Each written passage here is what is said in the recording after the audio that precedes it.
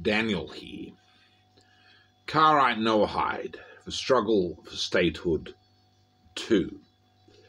Now, states emerge at times. Sovereign nations, countries, provinces as well, and divisions of counties and things, and territories emerge within countries. And from time to time, they do emerge new ones. In recent decades, we've had, South Sudan, and a few decades back, we had what was called Yugoslavia break up around the Balkans, break up into Croatia and Bosnia and a number of others, Herzegovina, I think, and a number of others.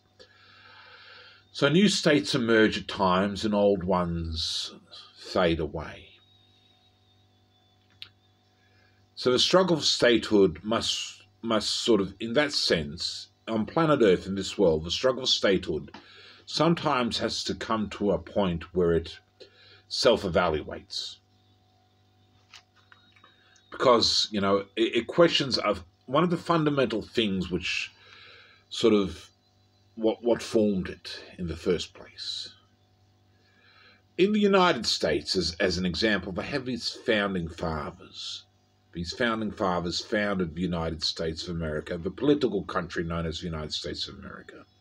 It was land before that which was inhabited by Native Americans, what we often call the Indians, because it was believed that was part of India in Asia by the early people.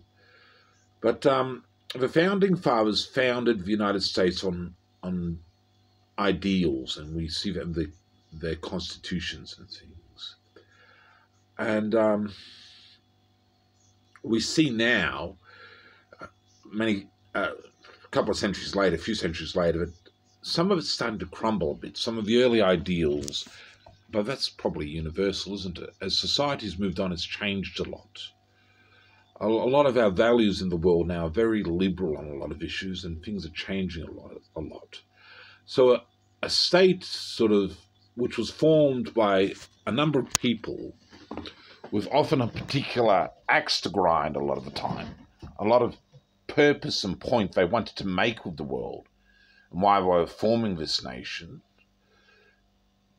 Many years later now, a lot of society in 2024 are saying, do we give a rat's ass about that old mentality anymore?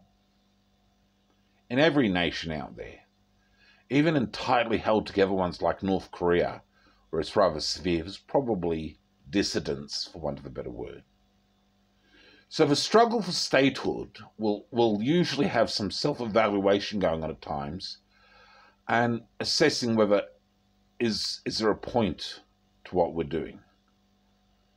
And what I'm arguing here is that when you start assessing whether there's a point, you might want to possibly consider, is there a point to going on into perpetuity, permanently, to enduring permanently as a state, over the long haul of eternity, as it were, forever, yes.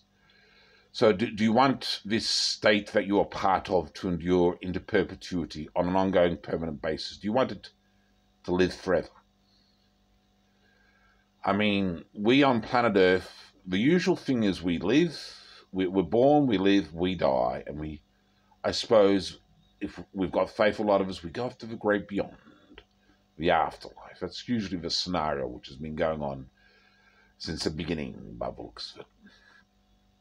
So does it really matter when we're dead and buried in 6 feet under? Does it really matter if Rule Britannia is still around anymore? You had your piece of a pie. If the kids want to do something different, let them. So that's one of the struggles of statehood. Is it something you want really to be a permanent sort of thing, for an enduring legacy in a culture which goes on forever, carrying your name, as it were, if you're a bit of a thing, or your ideals and values forever? Do you want to impart that to your offspring, to the world? Do you really want it to be a permanent thing, or is it just something as a state which has struggled to exist and fought wars in its name, which is just happy to be for a while and have its land and its homes and its society, and, well, we got what we wanted, so, that'll do, I suppose. The next generation can make up their own mind. That's a real struggle for statehood, whether it's a thing which is a permanent thing, or whether it's just a thing which is for your generations, which have perhaps now come and gone for some of us. It's an interesting question. There's potentially a way, if you're a person of faith, and this is Karaite Noahide, so it's the Rainbow Covenant of the Bible, so normally people who are watching this are often faith people. If you've got faith in God, and you give a damn about this particular subject, I teach a lot of subjects, but if you give a damn about this particular subject, do you want your nation to last forever? And would you pray for it to last forever? Would you give a damn about praying for your nation to go on into perpetuity?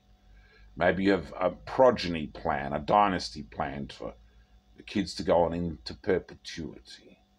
Do you want the great Australian nation to go on always, you know?